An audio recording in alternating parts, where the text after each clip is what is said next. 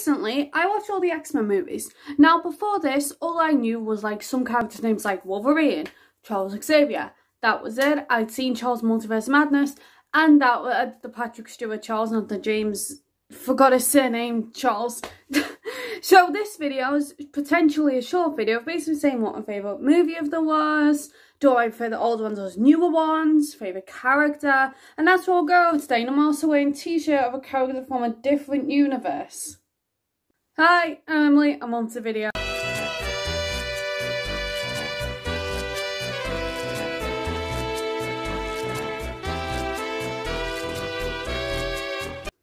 So first off, we'll go over the questions that I give myself then, the favourite of new ones or the older ones of the movies, like the early 2000s ones or the early 2010s ones, characters, and what was the other one? Movie of them. Yeah, so first off, newer ones or older ones? I prefer the newer ones. The newer ones where it's about the past. I didn't know at first that they took place in different universes, so I was very confused because I thought the 2000s X-Men movie was 10 years after Dark Phoenix, so I was very confused. I was like, why have they got so old so fast? Why is Jean alive? What's going on? Why are they there? Why is she there? Why do they not know who she is? Why is she was there? Why is she was there? Why is he there? And then I was like, okay, except that it's different universes.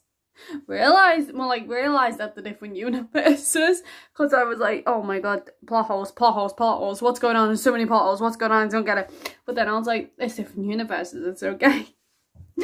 Okay, so of the newer ones, my favorite was what's it called, Days of Future Past. That's also my favorite of all. I really like Days of Future Past. I find it really interesting, the whole like it's only Wolverine that can go back in the past because he can heal himself to an extent. I feel like I should salute or something, to a certain extent he can heal himself. I feel like I should just like salute or something right now. I feel like I should like salute. Salute GIF on screen, maybe. Salute GIF on screen. Would have been on screen. Okay. Yeah, Days of Future Past. I really like that one. I find it interesting in the new ones how they go over like different decades at a time. So I think the first one's 40s, yeah, because it's in like World War II time. And then maybe it's like 60s, then 70s, then 70s, then 80s, then 90s. No, yeah. 40s, 70s, 80s, 90s. I really like that concept, how it goes over different decades. It reminds me of WandaVision, where each episode of that is a different decade. I think that's a really interesting concept, and I like that. Let's see. So if it's on like with the older ones, okay, so the older ones, my favourite of that one, do I give controversial answer? Okay, so there was X-Men 2000s, just X-Men. X2 and X-Men Last Dance. Oh, I know if I say... Okay. I know Last Dance and Dark Phoenix are the really unpopular ones. I don't get why. I know. Right, when I watch a movie that has bad reviews, because I don't really care for reviews, I'll be like, it looks fun. I'm just going to watch it anyway. It looks fun, okay? It looks fun. Unless it has... Okay, this is my rule. If it has 10 or less on Rotten Tomatoes, or like a 1 on like IMDb, that's a no-go. But above like 3 or less on IMDb as well, but like less than 10 on Rotten Tomatoes, anything above that is what I will watch. It's just if I know it's going to be like horrendously bad, I'm like, no. Like not even funny bad, just like bad. I'm like, no. I don't know what, to this stage where I can't like even just take the mick out of it. So yeah, of the first group's X-Men movies, oh my god, I'm not really sure. Maybe the first one. I like the first one. Maybe thinking.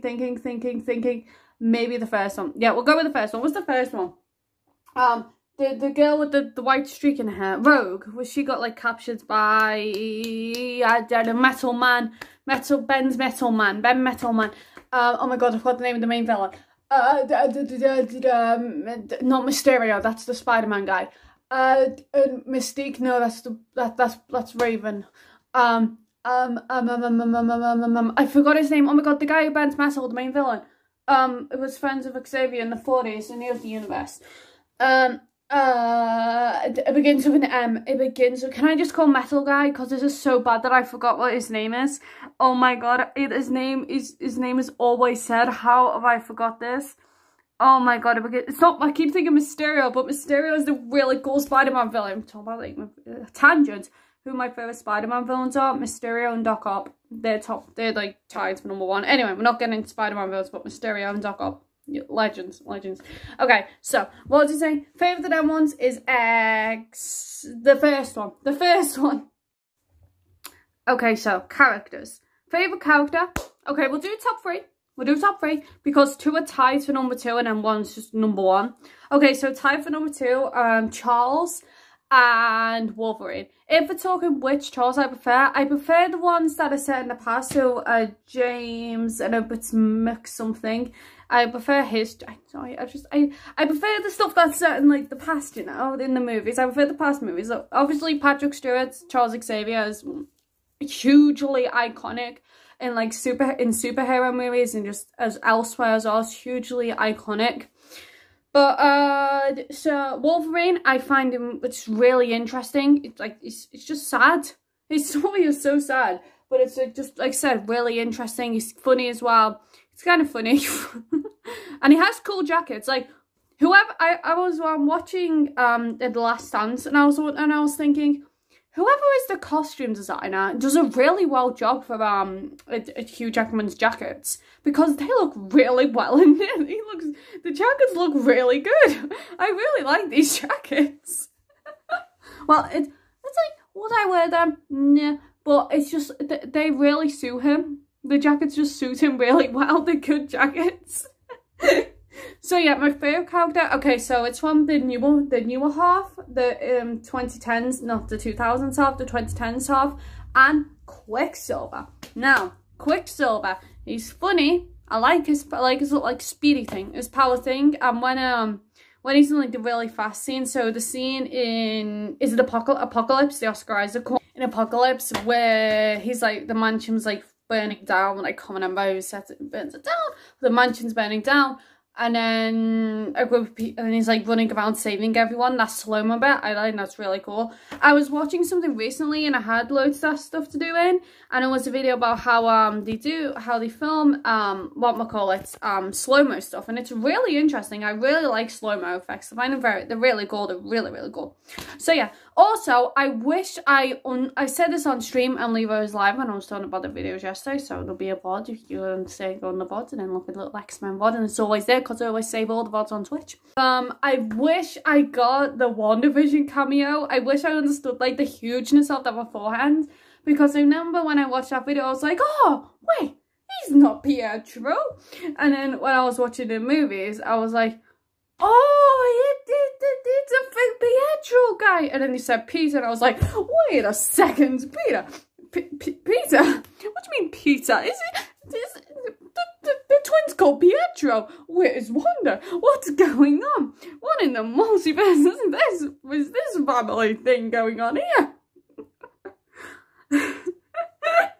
Also, I knew metal bending guy, I still can't remember his name, was going to be Quicksilver's father, because I know in the comics it's his father, but in the MCU it's not. They're just from a non-hero mutancy superhero family, and how they get their powers is different in the MCU as well, because I'll say Peter and Pietro.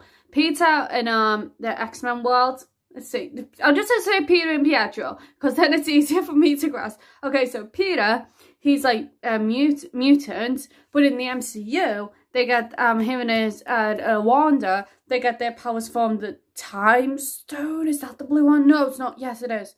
Power. Maybe it's Power, the blue one. It's the blue stone, the Tesseract one. The one that's in the Tesseract. It's either time or power. I think no, Time's the green one. Because I remember Doctor Strange's necklace with like the eye. I'm sorry, anyone. I'm getting these names wrong. I can't remember me trying to name the time zones. I can always remember 4, and that's it. But we're not getting into how many time zones. Times, infinity stones. Oh my god, that's right, infinity stones. Yeah. So next one. yeah, some favourite movies, that one, for the newer ones. But if I had to do like the top 3 movies, it would all be like the newer ones. So I would say number 1, Days of Future Past. Then what was it? The Egyptian one was cool. I like the Egyptian one. Also I was watching it and I was thinking, Oscar Isaac, how are you putting up with that costume? That costume must be such a pain, because the amount you can just tell the amount of layers and makeup, like how many hours you would have had to went through to get that costume on, like every day of shooting.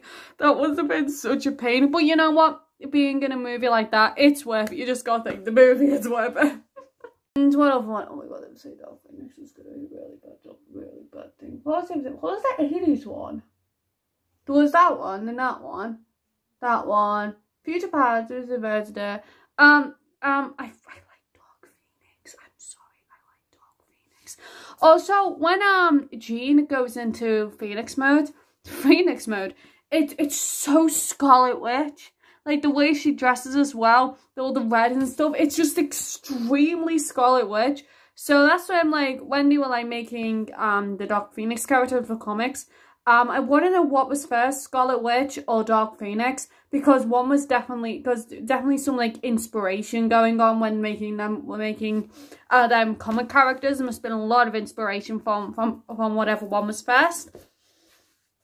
And, you know, I don't really like when good characters go bad. It's just sad. It's like, man, you were so lovely. Why did you do that? I know everyone loves Scarlet Witch. Everyone's like, Scarlet Witch, you're so amazing. Oh my god, she's 74. People online be like, she's 74. She's a nice person to watch. She's best Kevin. Like, yeah, I liked her when she wasn't bad. It's not that I don't like Scarlet Witch and like Dark Phoenix, but I do like them. But I prefer them so much when they were nice. It's just good characters going bad is so sad. I know, character development, yeah. But bad characters going good, nice. Good characters going bad, sad. It's just sad, man. So yeah, so overall, I really enjoyed the X-Men movies. I'm very excited and curious to know how they're going to make MCU-ify them. That's the second time in the last 2 days I've said the adjective MCU-ified. No, I thought of it yesterday. I didn't say it. So I'm like, today, you know what? Right now, MCU-ified. I will say it. How they're gonna... I'll just keep using that word because I don't know what else. I don't know of an adjective to use. MCU-ify them. I'm curious if they're gonna get a new Professor X or not. If they're going to keep any of the original members, mutants, they're going to keep any of the originals, or are they going to get a completely new slate? Because I know from the 2000s to the 2010s one, they change most of them, but they do keep some, like they obviously kept Wolverine, Common and Rose. Was Jean? No, Jean was, no, what's the name? Raven wasn't the same, no. And obviously X wasn't the same. But Wolverine stayed the same. But I know they'll get someone else for him now.